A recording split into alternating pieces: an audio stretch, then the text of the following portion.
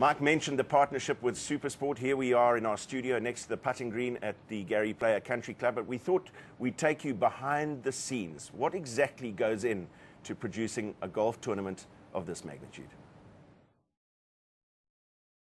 Now, for people who sit in their lounges and enjoy their golf, they've got no idea what goes on behind the scenes. What's the process between taking a camera picture into the OB city and sending it out on air?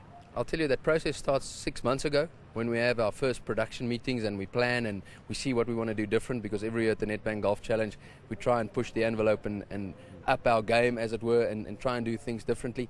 Then once the guys come in on the previous week, they park the OB vans and they start rigging the cables all over here. We've got about 45 kilometers worth of optic fiber cables around this magnificent golf course. We've got 40 cameras this year and they all plug into the van. And then you'll also see some of the cameramen walk in the fairways with the camera on his shoulder. Those guys really work hard, and that link goes straight to that tree. And also our on-course commentators, their audio gets sent via a link to the top of that tree, and that gets pulled into our OB van. So that's how we get everything together. We obviously have a director in the OB van who's cutting the cameras, and he's got to listen to my voice the whole day, unfortunately. Being the executive producer for this event, I have to build a storyline. So I've got to look at the leaderboard, I have to look at who's making a charge, and I've got to decide where do I want to go with the story and who are we showing. And sometimes it's a story of who you're not showing. Sometimes there's 10 or 12 guys in your storyline and you're trying to show every shot of every golfer, which is tough this year. I mean, we've got 30 players, and you've got to make a decision, and the director has got to listen to you, and everyone else on this production has got to listen to my voice the whole day. So it is challenging, and that's probably why they call it the Nedbank Golf Challenge.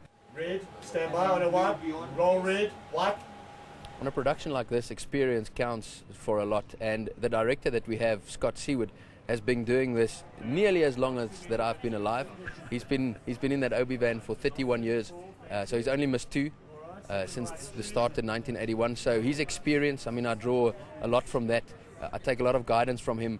He makes it as easy as possible, because when I can't understand where I want to take the storyline next, Scott's just there and he backs me up. He goes to a beauty shot or the leaderboard or something, and he buys me time to get my head around where I want to go. So Scott's experience is great, but then Scott's also not scared to share that experience. For a reaction, and take 20. The first one obviously was in 1981, and if memory serves me correctly, we had about 3 OB units there and probably about 60 or 70 odd people. And today it's 42 cameras, and it's really evolved as the years have gone by. Take us through a typical day in production. Yeah, it is. There's a lot of preparation for this tournament. Obviously, we come out and do surveys and place all the cameras and that, but when we're out here and the tournament is on, you know, we have the camera meetings in the morning to let everybody know what we expect and how we want them to operate.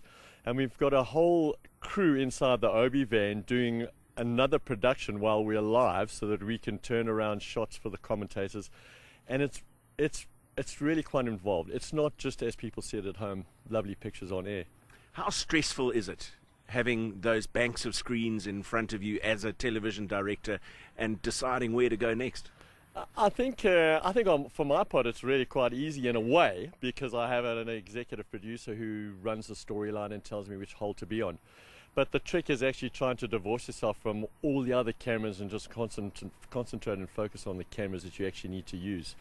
The difficult thing is actually trying to realize who the golfers are and what clothes they're wearing, and is that Dubisana or is it Manacera, and that's a little bit difficult. Matthew, you can't hear Ryan, eh?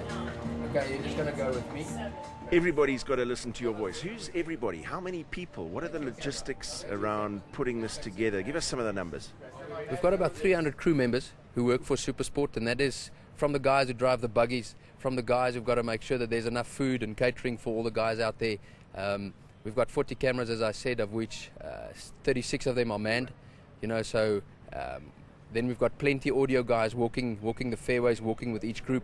We've got 2 on-course commentators. We've got 5 commentators in the booth who will work on a rotation basis. We're doing blitz reports from here. We're sending news feeds all around the world. We also use this event as a fantastic development project for SuperSport. And a lot of guys can come here and cut their teeth as well. So I think if they can manage this event, none of the other events is too big. Without the team, we can't be successful. And I must say, at the Nedbank Golf Challenge every year, the team effort, the guys pull together. It's the biggest production we do. It's basically the only golf tournament that we do. And I think our cameramen out there, our audio guys, the guys in the back room, the guys cutting cameras, our 3-ball cutters, they do a magnificent job. They are my eyes and ears out there, and what they show is what I can then show to the rest of the world. As we've heard, 42 cameras on site for the Nedbank Golf Challenge. So what does it take to follow a golf ball in flight? I can tell you, but I'll have to kill you.